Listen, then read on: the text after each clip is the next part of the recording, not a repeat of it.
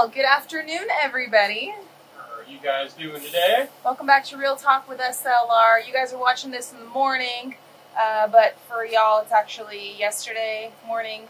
I don't know. Time is crazy on the internet. Pretty much.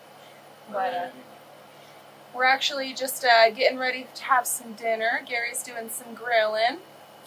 Yeah, it's gonna be some big grub. I did my special barbecue concoction. Oh yeah, what's in that? I'd like to say or whatnot. So, what I like doing, I like getting like basically roasted garlic and herb mix. To be exact, all right, because that's not exactly just all that's in this thing. There's a lot more. It's salt, onion, spices, and herbs, including paprika, roasted garlic, citric acid, and dill weed flavour. So it's got that kind of flavor that's pretty nice on chicken. And I use a nice healthy dose. I probably used about almost like a third of this container, and this is a 9.25 ounce container. Wow. So, you know. And then I grabbed 2 Dr. Peppers, or cheapo Dr. Thunder. Same difference. And I put that inside the bag with the chicken, and I shake it all about. And I get it to where it just sits in there, you know, for at least 24 hours is best to wait, you know, at minimum. Honestly, I like waiting at least 72 hours. That's where it's like, oh my goodness, the chicken is like falling apart. I can barely get off the grill at that point. And it's something to do with the carbonization of the, you know, soda, Dr. Pepper, the soda, or whatever, and everything else that's in it, which is really, really good.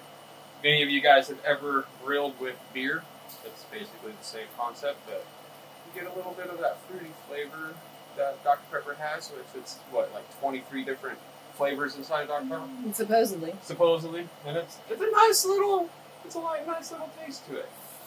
Now, as soon as you get that done, you put it on the grill. As you can see, I've already, you know, sort of grilled the chicken, and I got it to where it's starting to brown.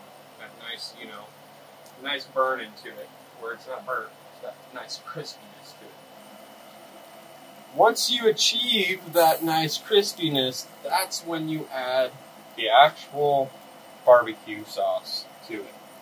You don't add the sauce to it and let it marinate in it, because if any of y'all are one of those that like to throw barbecue in it and just let it marinate, and then you end up being the guy here, it's on fire, everything's on fire, you're throwing things at it. It's because barbecue sauce is flammable at some point. Well, it's all the sugar in it. It's all the sugar and everything else, and it gets going up real quick. So try to hold off and add the barbecue sauce once you get that nice little burn to it.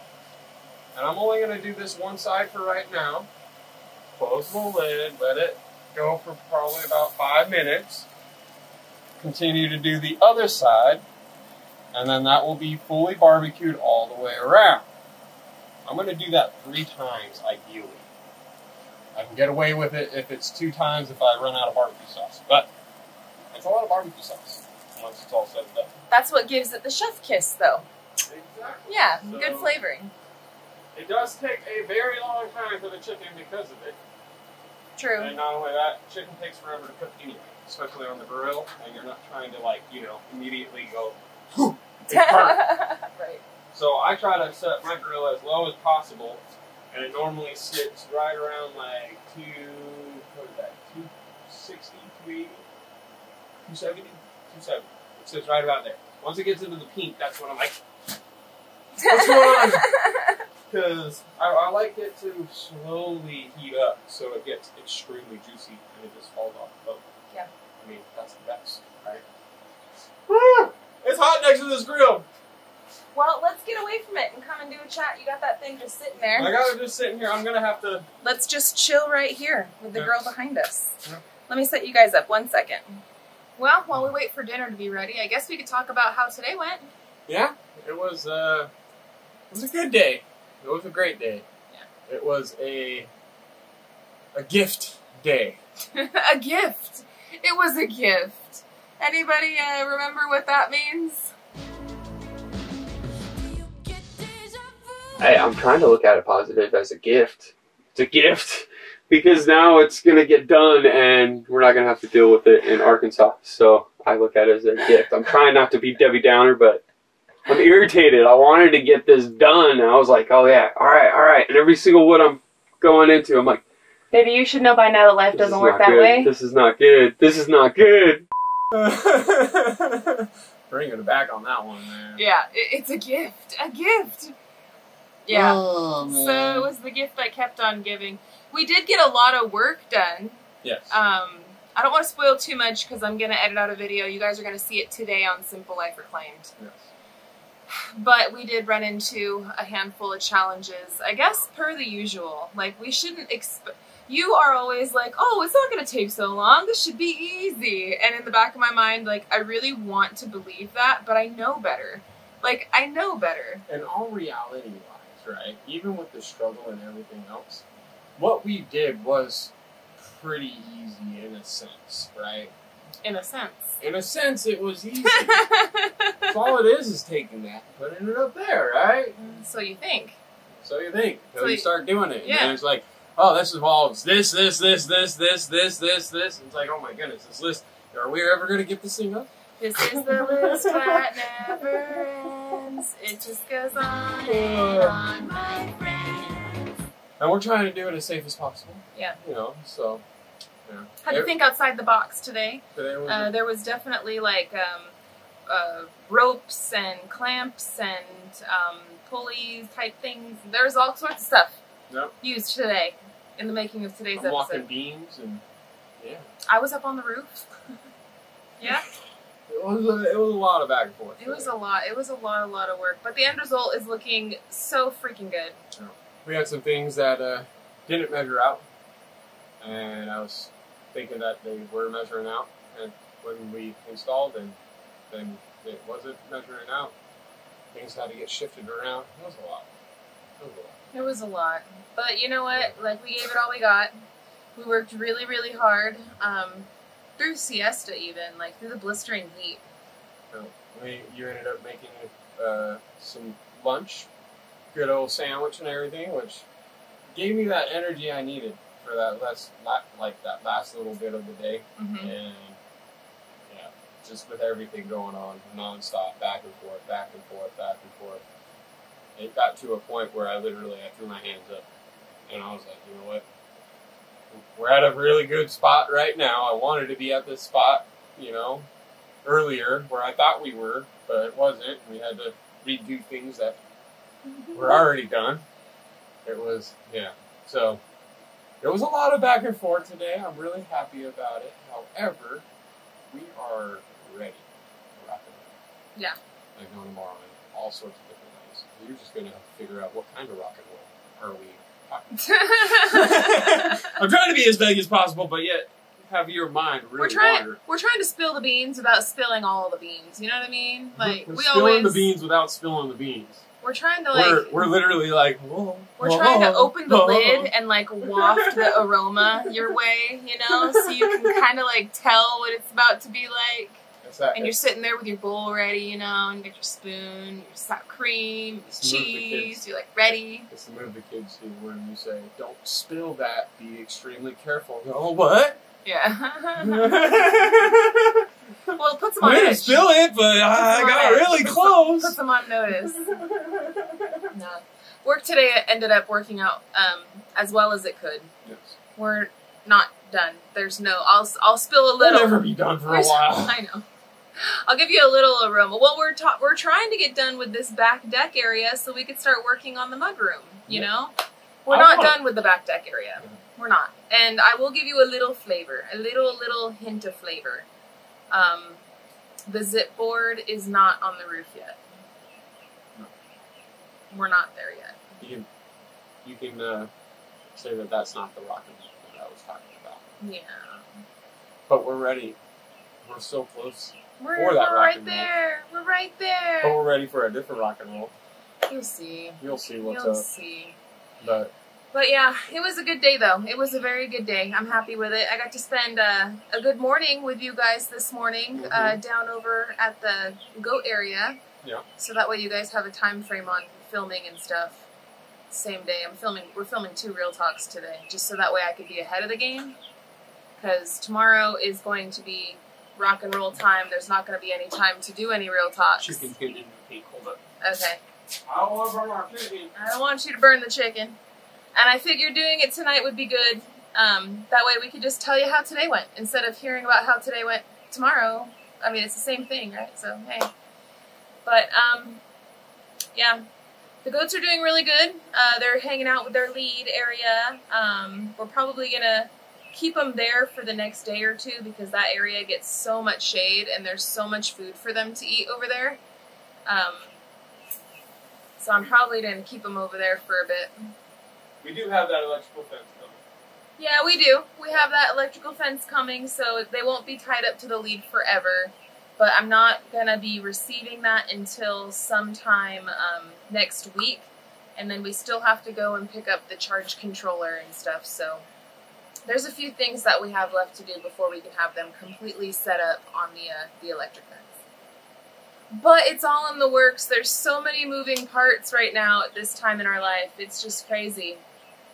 And like I always say, we're trying to do all the things, make time for all of the things, and not go crazy in the process. Try not to. Yeah. It's a lot harder said than done. Yeah. Especially when you're trying your hardest to get something done, and it seems like the world is trying to fight back at you every turn you go. Well, yeah, like every time that we turn around lately with this back decking area, there has been something. For one reason or another to do this back deck roofing area. Not even like the decking part. The decking part was way easier than this roofing part. This roofing part has been an absolute nightmare. I'm not gonna lie. Like, we're pushing through it with a smile on our face, but it has been, every time that we go out to work on it, there's been something. And it's very frustrating. Like, being the person living in it, it's very frustrating. And I'm sure it's probably a little frustrating to y'all back at home too, but what are you gonna do, man? That's life. You just gotta roll with it. Keep a positive attitude, because negativity isn't gonna do anything but bring on more negativity. And we don't want no part of that. So we're just gonna keep on smiling, keep on pushing through it, and one day, one of these days, it'll just be a faded memory, you know? So it's all good, baby. It's all good. How's that chicken looking? Very, very good. Give it a little bit more loving. Flipped it and got it all over on the other side. And the good thing is about waiting, about barbecuing it before or after or whatever, it's got that little bit of crisp on it. When you do that, it almost caramelizes before you flip it. Ah. So that way, every time you're adding more, well, I'm adding 3 times that amount, and I'm caramelizing. Did you salt it?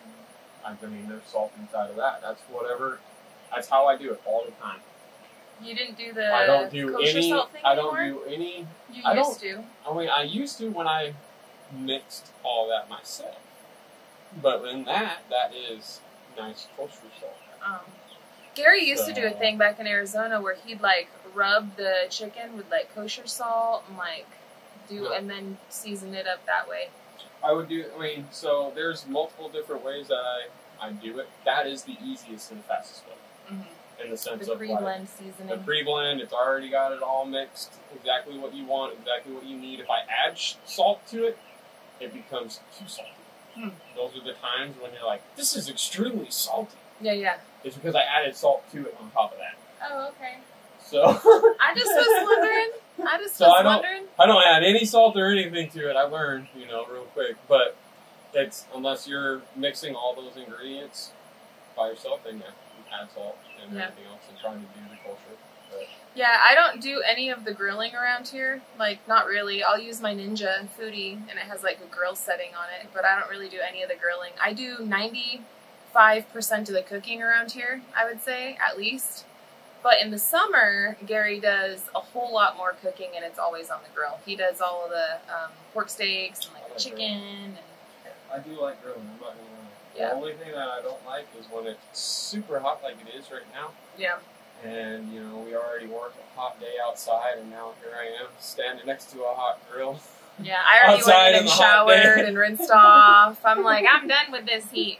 So, Gary's out here still sweating. I'm still sweating. Thank you, baby. Pouring. Thank you, baby. It's alright. I'll pour my love out there for you. I appreciate it. But tonight's gonna be a good day. Today has been a great day. Mm-hmm. You know, the house build has been going really well. Yeah. I wish today went a little bit better, but at the same time, I can't be upset at it because standing back and looking at what we did today, it's like, wow, okay, Right. I can start seeing it. And I said this today to Mel too. I don't know if she caught it on the film or not. I need to stop worrying and stressing and everything else and just go by what I had planned originally and just keep going that way. I've been And telling just keep him doing this that, and for then years. once it's all said and done, and then now it is time for me to tackle that situation, then think about it. I've been telling you that for years. I'm so happy that you finally came to the Yeah. epiphany. Because Because of how today went? Well, with how today went, but not only that, but I can start seeing it a lot clearer and start seeing exactly how it's going to be, and it is starting to pan out exactly the way I wanted it to be. So I need to stop stressing and worrying about that and just go through it and worry about the situation that's at hand. I've been telling him this for a while. I'm so happy that we finally made a breakthrough today. Can't tell you how well it'll stick, but We'll work on him. Little by little, friends. Little by little. You know? I can't help it. I did go down to all of the animal areas this morning while you were sleeping, and I got the chickens all taken care of. They needed some more feed. I did like a super deep cleaning of the rabbits' pens because they really needed it, and like I hosed out the inside of them, got them all done, and fed everybody there too. Nice. Did a little bit of this and that in the garden, not a lot. I'm still going to need a good garden day on Sunday. And this weekend we have to go buy some feed for the other animals. I did the dogs and cats and stuff too. Okay. So I did a lot this morning before work, and then we worked our booties off, and now we're just kind of tired. But tonight's going to be a really good night. Tonight is our family game night with the kiddos. A good family game night. Yeah, we try to do family game night once a week with the kids, whether it be a board game or video games, or like going out on a walk or doing something. We try to do some sort of family something at least once a week. Thursdays is typically our days, especially during the school year. It just seems to be like the best day for us. Tend to definitely be the best. Yeah. Especially since, you know, Wednesday we do live, and live nights tend to be hectic anyway. And Thursday is like the reward night of, all right, kids. It's almost Friday. You did great, you know, this week, and you did great this last little bit, and we just have fun. Yeah. Hang out before Friday, or they go ham. Yep. You know. So tonight's gonna be our family game night. Yeah. Our family's Friday. Yeah, kind of like, because on actual Friday we usually will do like, you know, pizza night and stuff, and we'll hang out together. But a lot of times the kids will want to start playing their video games and stuff, because usually during the week we don't let them play. And then like once the weekend starts, is allowed to be accessed by them, and then it's their time. Yeah. You know what I mean? Yeah. So it's gonna be a good night though. I'm looking forward to it. It's gonna be a very good night. It's gonna be a very great night. Well, I smell that chicken. You might want to give it another look-see.